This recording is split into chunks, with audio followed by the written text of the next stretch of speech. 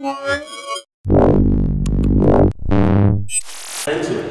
You've probably likely heard of Windows Hello, the biometric authentication method that we've brought to Windows 10 PCs recently.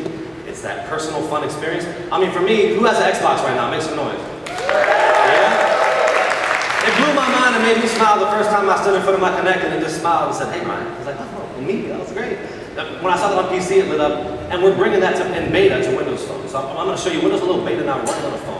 Very simple experience. You'll see, I'm going to show you that unlock experience now. When I pick up this phone, it's going to look for me just like that. Hey, Brian. And just like that, it unlocks. It was that fast. What do you think about that? I know. We're going to jump right in now. I want to walk you through just a couple things in the UI now. So we're going to get that up. Now, here we go. So now, pay attention to my live tiles here. Pay attention to this menu because I'm going to anchor you to this in a second. There's my little son, Max, his birthday, Office Mobile, including the Windows Phone, universal apps are going to scale and look great. Just take a look at that and take it in, because I'm going to call back to this in a second.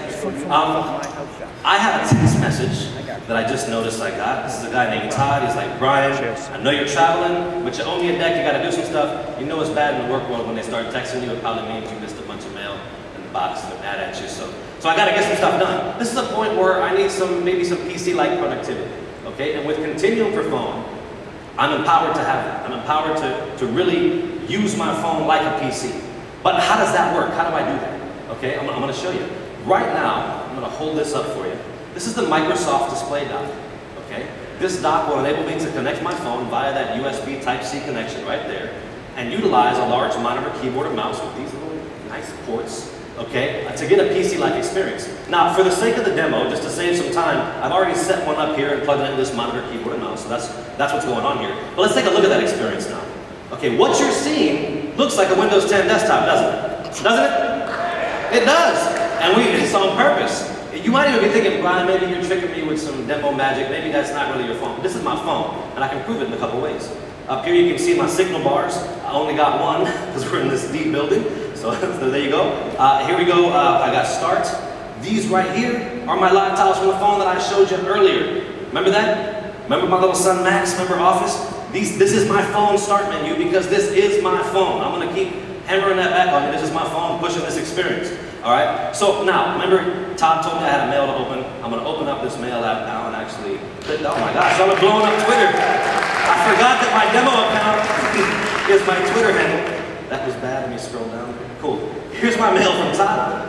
And you can see I have a couple documents here. What I'm going to do now is just open up some stuff to get ready to get productive. I'm going to open up Word with a double click because there's something in there I got to get to do. And now once that loads, remember this is the Word Universal mobile app, Word Mobile. It's now scaling. This is the one that comes on the phone. It's scaling to look great on this screen. And look, all the functionality you expect is there. The welcome back message is there with one click. It takes me to where I was in this document last, right?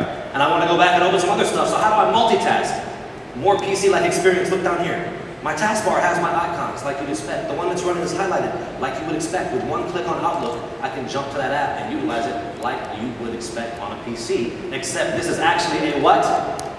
It's a phone. That's right. So I'll double-click PowerPoint now to open that up. So I'm getting my stuff ready. Got to get this deck done because Todd's texting me in the middle of this, so it must be super important. And right now, I just want to pause. This is pretty cool. I showed you the taskbar, but look, I can bring up this task switcher and also bring that up. Who's used this task switcher on Windows 10 right now? It looks the same. Okay, now, I'm going to pause before I do the actual cool Office stuff that I'm going to show you with the copy and pasting, just to prove to you that my phone is powering this. We're going to cut now to a side-by-side. I'm going to show you, while I'm doing this, my phone is still a phone. You can see up here I'm connected to my monitor. But look, I can go back to my start menu, I can navigate things, I can open up and start texting people.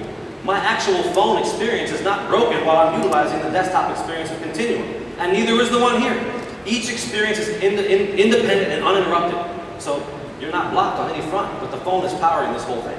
Now, while I have this open side by side, I want to show you something kind of cool. I talked about the power of these universal apps, how they can scale the screen sizes. Watch this. Right here on my monitor, the phone is pushing the Outlook Universal app, right? Watch this. I'm going to open it on the phone, and you're actually going to see it collapse and scale down to the phone. That's the power of a universal app in action. This app does not care what screen size it is. It just adapts in real time and looks great. What do you think of that? Yeah. But now, I got to do some stuff in PowerPoint. So let me get in the nitty-gritty and actually show you this. I'm gonna jump over to Word, because I have to put a table in the middle of this deck. That's what the mail said. So look at this. Here's Word, I wanna put this table there. Guess what? I can select it, and even though my phone is powering this, I can use all the keyboard shortcuts I'm familiar with. So actually on my keyboard now, we're gonna cut to a camera where you can see my hand. Make sure that comes up there. I actually am gonna do old Control C, and guess how I'll switch? How about I try a little bit of Alt-Tab, just to jump over to PowerPoint. Alt-Tab on my phone to switch between Office apps, that's insane. And I'll just go ahead and do Control V to paste that table.